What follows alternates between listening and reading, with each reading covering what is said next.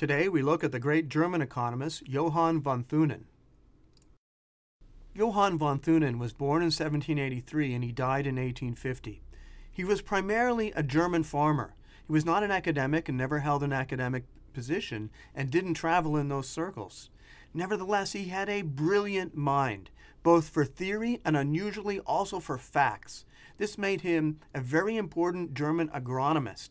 So he would methodically collect data, for example, on crop rotation and would calculate when crops should be rotated, which crops should be rotated when, and so forth. And people flocked from all over Germany to his farm to learn about the latest scientific advances which would allow them to increase productivity on their farms. He was also an amazing economist, though he was not very influential in his time.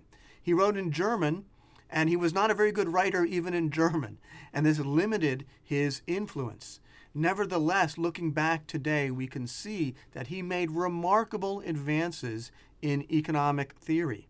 So just to give you a few quotes, Paul Samuelson said, "Among geographers and location theorists, Thunen is a founding god." Schumpeter said, "Thunen is one of the patron saints of econometrics." And the historian Ferdinand Braudel said, "He ranks alongside Marx as the greatest German economist of the 19th century." He made remarkable contributions to marginal productivity theory, considerably before Clark, to capital theory, and also to location theory. I'm going to focus on location theory in this lecture. Von Thunen starts out his 3-volume magnum opus, The Isolated State, with this fascinating statement. He says, "Imagine a very large town at the center of a fertile plain, which is crossed by no navigable river or canal. Throughout the plain, the soil is capable of cultivation and of the same fertility. Far from the town, the plain turns into an uncultivated wilderness, which cuts off all communication between this state and the outside world. There are no other towns on the plain. The central town must therefore supply the rural areas with all manufactured products, and in return it will obtain all its provisions from the surrounding countryside."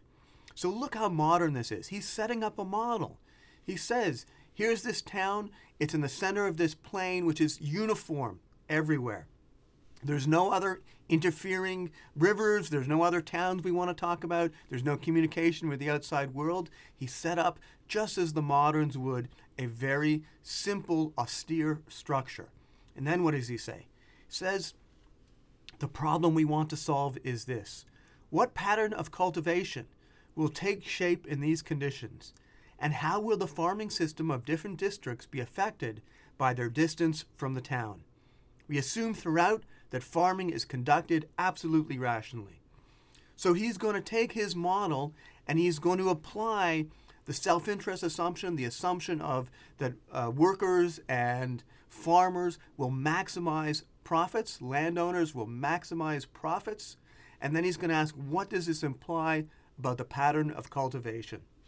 Very beautiful, very clear statement of a model and the assumptions behind the model. Let's take a look at how the model works. Okay, here we have our isolated town in the middle of this uniformly fertile plain. Now let's add a z-axis here, which we're simply going to use to mark down the price of different products in town. So in the middle of the town there's a market, and in this market there's a price, for example, for milk. So the price of milk we may indicate by the white dot right here. Now von Thunen then asks, how much will dairy farmers be willing to pay for different pieces of land? And he says it's going to depend upon 3 things. First, the price of milk in town. Second, the cost of transporting the milk from the outer lying regions into the center of town. And third, the productivity of land in producing milk. So how much land do you need per cow per gallon of milk? With these 3 factors, he can determine the milk bid rent curve. This is the maximum amount which dairy farmers are willing to pay for different plots of land. And of course, because of transportation costs, the land in the farther away, dairy farmers will be less willing to pay for that land. The farther away the land is from the center of town, the less the dairy farmers will be willing to pay. Now, for different products, there are different bid-rent curves. So here's the bid-rent curve for grain. Notice that because grain may have a different transportation cost than milk, and because the productivity of land may be different than that of grain, the bid-rent curve looks different. And finally, here is, let's say, the bid-rent curve for livestock. Now, von Thunen then says, suppose we've got lots and lots of farmers, and they're all bidding for land. They're all trying to maximize their profit, as are the landowners. Who will allocate, who will get which pieces of land? Well, it's pretty clear that where the milk bid-rent curve is above the grain and livestock bid-rent curve, this is the area where the dairy farmers will be able to outbid the grain producers and the livestock producers. So in this circle around town, that's where we'll find the dairy farmers. Similarly, on this portion of the curve, the grain farmers are able to outbid the dairy farmers and the livestock farmers. So in this second ring, that's where the grain farmers will be located. Finally, in the outer ring, the livestock farmers are able to outbid the grain farmers and the dairy farmers. And in the very outermost areas, the land will be uncultivated because no one will be willing to pay rent for that land. It's simply too far away from the city. Now, this is an incredible, beautiful theoretical model, but von Thunen actually went further.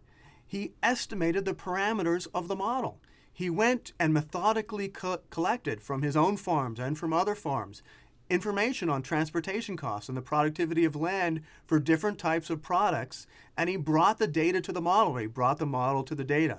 This is why Schumpeter calls him a patron saint of econometrics, or today we may say, perhaps a little bit more accurately, that von Thunen was a patron saint of calibration, of calibrating a model based upon data. Remarkable. Von Thunen's first model abstracted away from complicating factors, but he showed what would happen when you reintroduce those complicating factors. This is actually, I'm showing you now, a piece of software based upon von Thunen's ideas. And the black lines here are transportation routes. In particular, these are railroads. The blue one is a canal. As before, we have our central city with the red dot right here. And this gray area is land which could not be cultivated. In fact, this is a lake. In fact, you might sort of recognize this as Chicago. Well, taking assumptions about the market price of different products, about the transportation costs, and so forth, and inputting it into a von Thunen model, what you can then produce is a picture of land use with grain in yellow and livestock in red, green, the woodlands on the very edges, and the white areas, again, being close to places where it's cheap to transport, close to railways and close to canals. You can then flip this picture around and look at, well, what are the implications for rents? And here's a 3D surface map of the rents, seeing where the surface is higher, those are higher rents. What's amazing about the von Thunen model is it has actually been applied to many different places in the world. And it works reasonably well, especially for agricultural areas, as you might imagine. Input into the model, reasonable figures for transportation costs and prices and agricultural productivity, and put in some assumptions about land which is uncultivated and so forth, and you actually get reasonable results out of the model. An incredible achievement for a 19th century German agronomist. Here's some further references. Fujita shows that von Thunen not only preceded location theory, but that he also has extensive discussions of agglomeration, of cities, of economies of scale, and so forth. Many of the ideas which would later come up again in New Economic Geography, which Paul Krugman, among many others, has contributed to. Paul Samuelson's paper, Thunen at 200, creates a fully worked out mathematical version of the model. The Thunen software I showed you can be found at J. Michael Batty's page, A Science of Cities. And for more on von Thunen's other contributions to marginal productivity theory, to capital theory, you can take a look at Jörg Niehans's book, A History of Economic Theory, That's my favorite history of economic theory book. You can also find his discussion of von Thunen in the New Palgrave. Thanks.